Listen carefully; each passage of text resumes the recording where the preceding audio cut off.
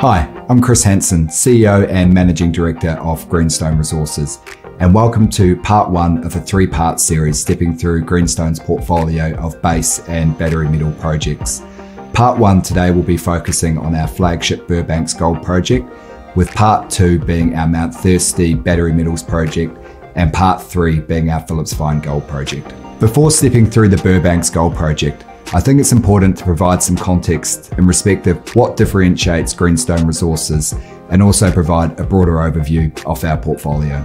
So why is Greenstone special when on the ASX there are 755 ASX listed mining companies, of which 175 are gold explorers or gold developers, but only 11 have undeveloped high-grade resources greater than 250,000 ounces. And only one is located in the epicenter of the Australian goldfields, and that is our flagship Burbanks gold project.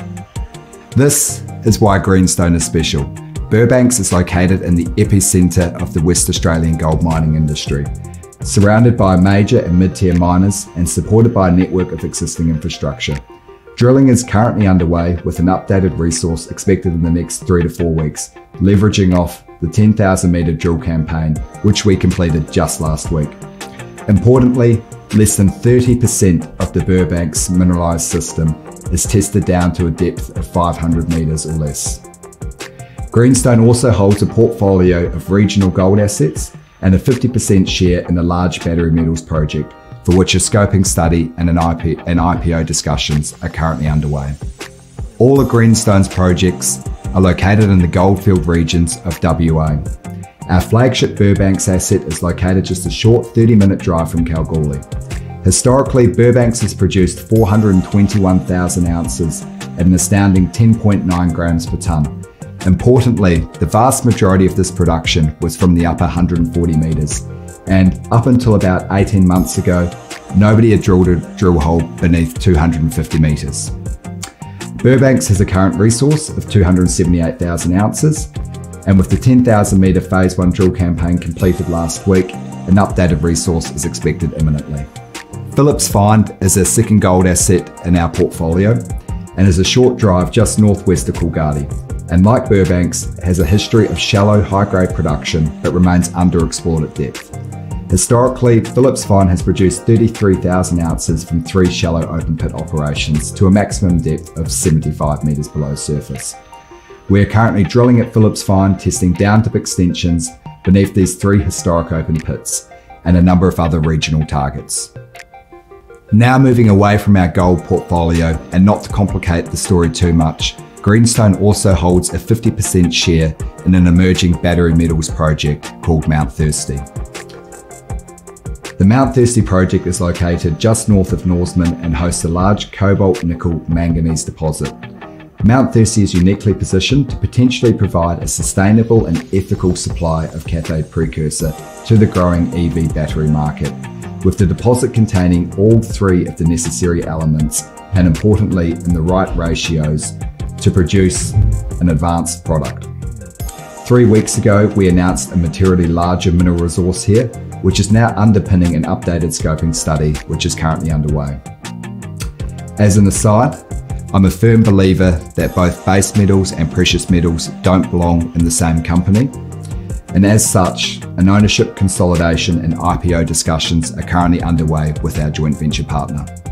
What we're looking at here is a long section of the Burbanks gold project.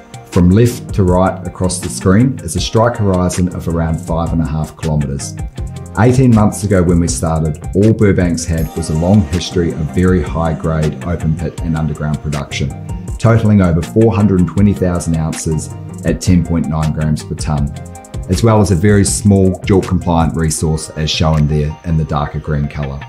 Over the next 9 months, we then drilled over 10,000 metres, and we doubled the resource to 278,000 ounces and extended the known mineralised strike horizon by a further 2 kilometres.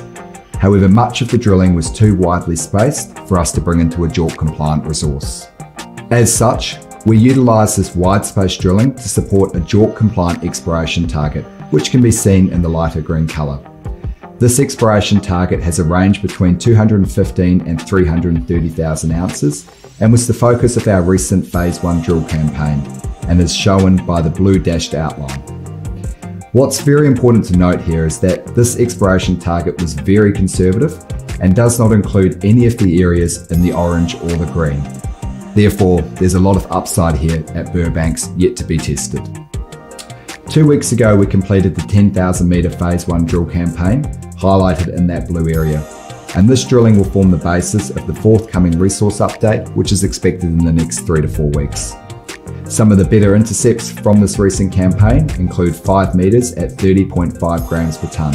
And as you can clearly see, these are not isolated one-off drill hits. This project has a track record of adding ounces, and we're only just getting started here.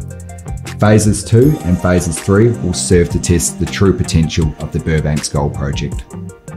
Thank you for joining part 1 of a 3-part series introducing Greenstone's broader precious metals and battery metals portfolio. As you can see, we have a lot of exciting news flow in the pipeline. With continued gold assays and drilling at the Burbanks and Phillipsvine Gold Project, the Burbanks resource update, which is expected in the next 3 to 4 weeks, and results from the cathode precursor and high pressure acid leaching studies, which will underpin the forthcoming scoping study. And finally, the Mount Thursday scoping study, which is expected sometime in July.